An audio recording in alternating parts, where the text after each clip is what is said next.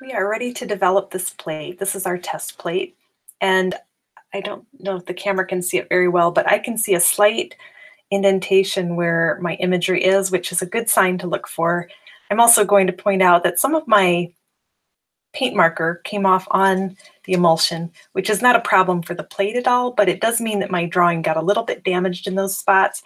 And before I go and make my final exposure to my good plate, I would want to just double check to make sure that I ink those areas back in if they're critical portions of the design. So this is a little 4x5 plate, and I have a soft vegetable brush that I'm going to use to develop. I also want to remind you to do this in low light. So wear gloves and have your light as dim as you can have it and still see your plate. I've got the overhead lights turned off, but I'm just bouncing one little clip lamp up to the ceiling so I have a little bit of light to work by. If you have a bug light, that would be even better.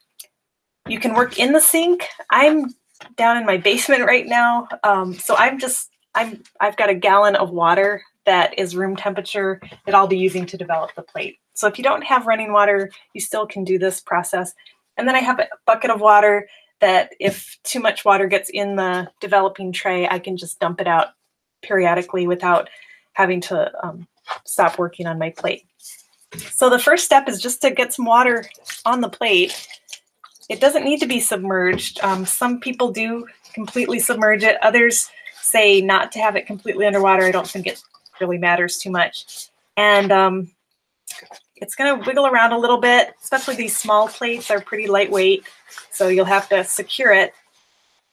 I've seen in the printmaking studio, I have a few butcher trays, and I've bought some pieces of magnetic sign blanks that you would put on a car if you were a business, you know, if you had a little realtor business or something. And if you stick that magnet to the steel butcher tray, then these plates will stick to them. The back of these solar plates are steel, and so they are magnetic, and it does help the plate stay still while you're developing it.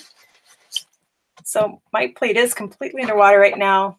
If we bring it up, sometimes these plates tend to froth up a little bit as you're working on them, and that's normal too.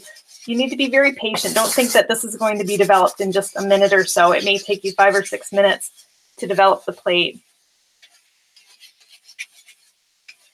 And as it gets frothy, you can dunk it under the water or pour a little water across it if you're near a sink. You want to make sure that the water is tepid and not too cold or too hot. It should just sort of be the temperature on your skin where you can't quite tell whether it's hot or cold. If it's too hot, it'll wash too much of the plate away, and if it's too cold, it may set the image before you're really ready to have it harden on the plate. So you want it somewhere between 68 degrees Fahrenheit and about 78 degrees Fahrenheit. Be sure to go over all the plate evenly, kind of pay attention to which portions you've been across, and rinse your brush, rinse your plate, and then just keep going back and developing the plate.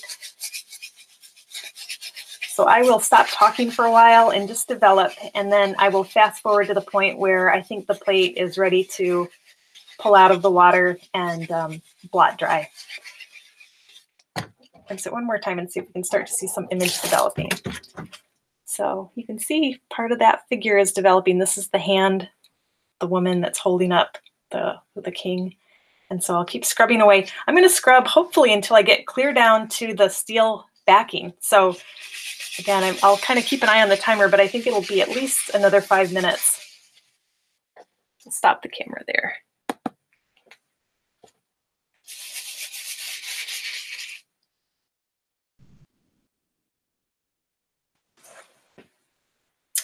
Okay, here we are. And I think we've gotten to the point where this plate has been developed as much as it can. I'll shake off the excess water and have you look at it. You can see the figure on there.